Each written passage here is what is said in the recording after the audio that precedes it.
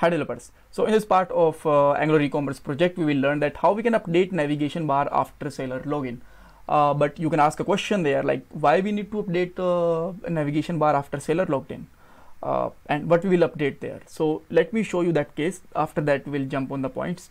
See, currently there is a no seller logged in our system, and if I am just jumping on the home page or in seller page, we can see there a similar navigation bar. That is perfectly fine. There is a no issue. So once seller is logged in, then there is a no need of this login and cart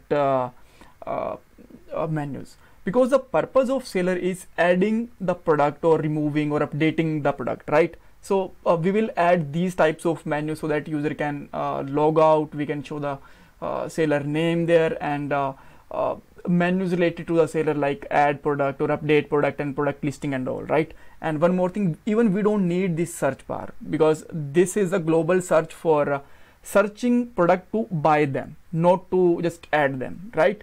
So we will remove this area also, and we will just replace these menu options once seller is logged in or sign up. So let me just show you. So let's say what actually we are seeing after login now. So let me log in with the Anil, and the username anil@test.com, and password is abc123. and whenever I'm just logging with it, now you can see that menus are still same, right? At the home page they are okay, there is a no issue. But once seller will you can say that seller is logged in, we don't need to show these menus, right? Once seller in the seller home page and all, that time we can remove these menus. So now let's see how we can do that. First thing is that we will use a router service, and that service will help us to check the current route, like we are on the home page or router page or where we are. After that, once we will just get the current route, we will check that seller is logged in or not with the help of local storage. And if seller is logged in, then we can update the navigation menus. And if even seller is just come out on the home page, then he can see the normal menus, and even he can buy the product also if he or she want, right? So now let's just go to the code, and where we have to do all of these things inside the header component. So let's open the header component.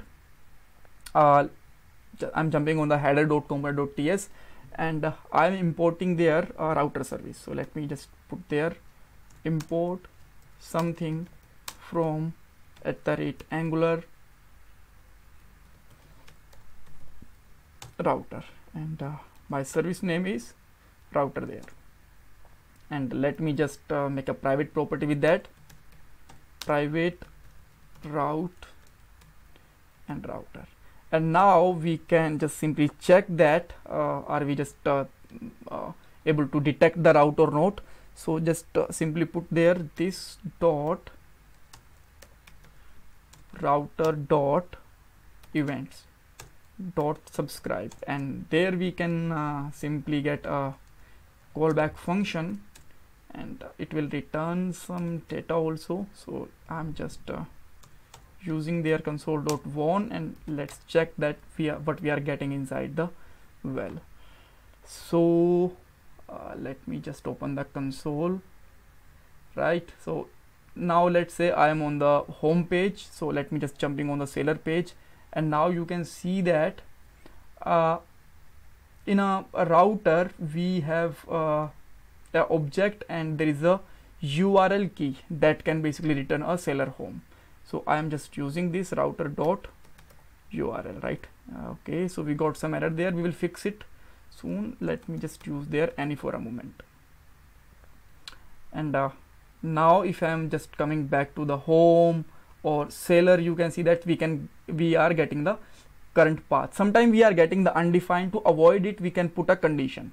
So let me just put the condition if well dot URL is there, right?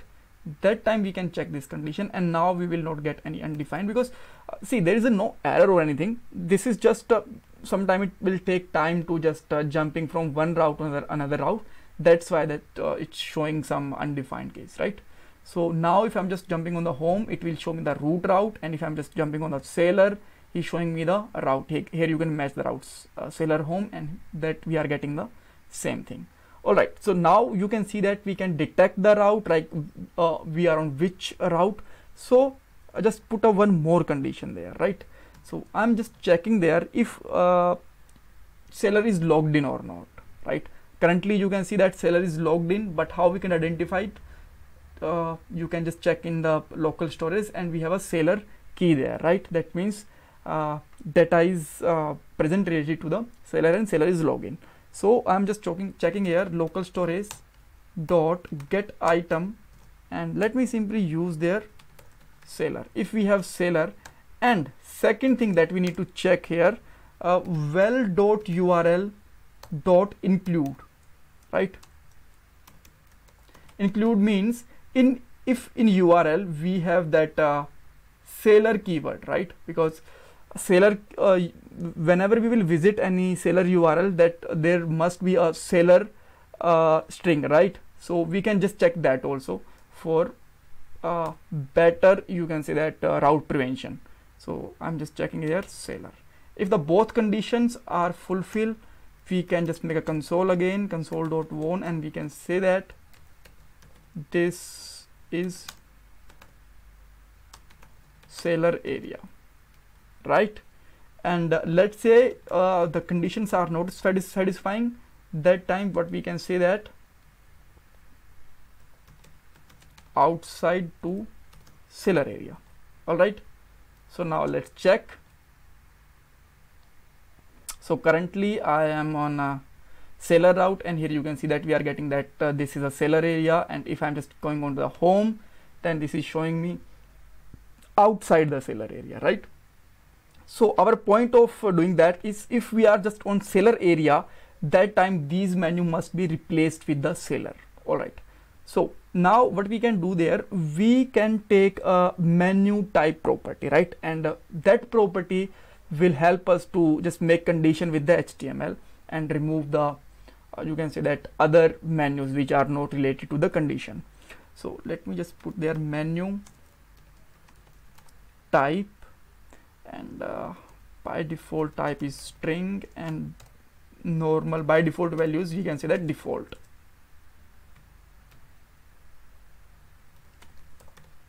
Right, and if we are in the seller area, we can simply say that this dot menu is seller, and again if we are outside to that seller area, we can say that this dot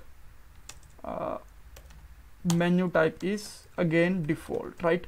There will be a one more type, which is the user type once user is logged in to buy the product and all, but for a moment we have only two types, so I'm just putting that way only. And all right, so after that what we can do there, first of all let's try to remove this search bar if we are on the seller area, right? So like if we are on the home page, that will be present, and if we are inside the seller area, that should not be present. So now let's get back to the header.component.html, and here I am just simply putting a condition, and you can say that the condition name is *ng if, right? And we can say that if menu type equal to, let me just make it properly, type is default, right? That time we can see that, otherwise we can't see that. So now let's see, is it working or not? So currently this is refreshing. Okay, so currently we are on the home page, you can see that, and even we can see that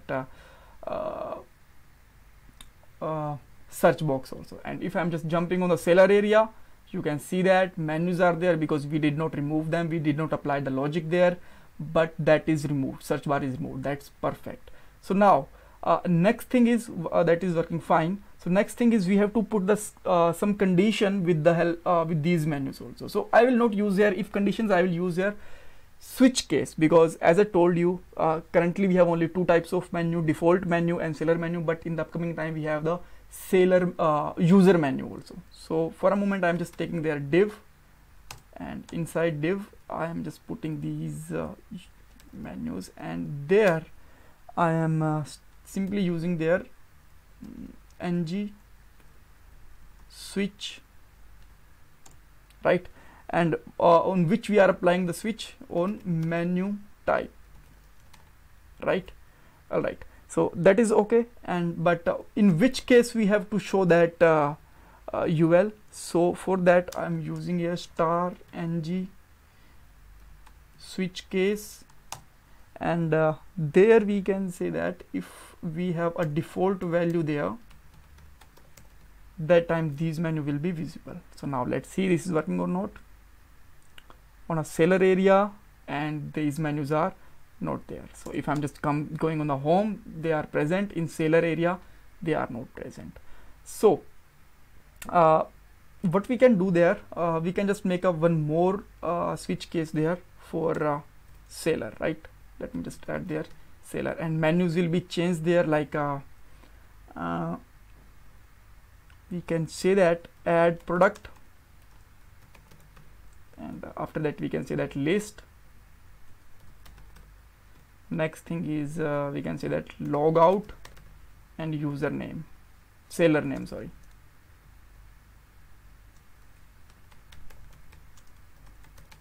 And I will add these things like logout functionality and seller name functionality in the upcoming part, but now for a moment they are static. So now let's see, are we just able to see them or not? Now you can see that on a seller, let me just start with the home again. On home page we can see that seller, home, login, default menus, that is great. If I'm on the seller area, now you can see that add product, list, logout and seller name. So now the thing is how we can go back on our home page, right? We don't have any option. So in most of the applications, you must have seen that whenever we are just clicking on the logo, we are just jumping on the home page. So we can do the same thing. So let me add there an anchor tag inside the h1 tag, and let me use here router link. By default that could be blank, because blank means we will just jumping on the root. And but now you will find that we have to add some style also there.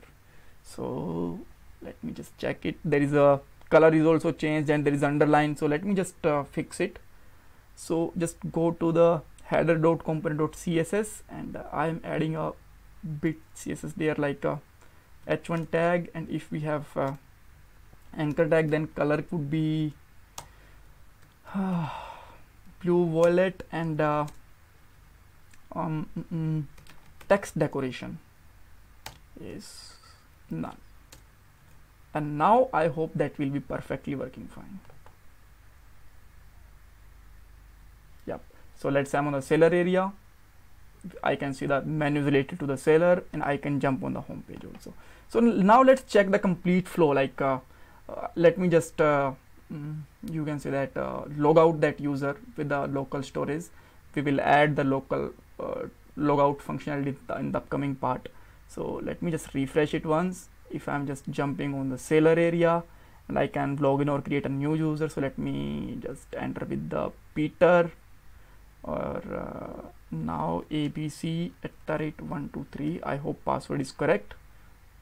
Yep. And now we can just go on the home area, seller home area, and after refresh this is also working fine.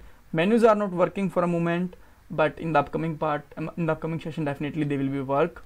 And that's all for this part, and thank you so much for watching this video, and please don't forget to subscribe my channel, like this video, share your feedback in comment box. Thank you guys, thank you so much.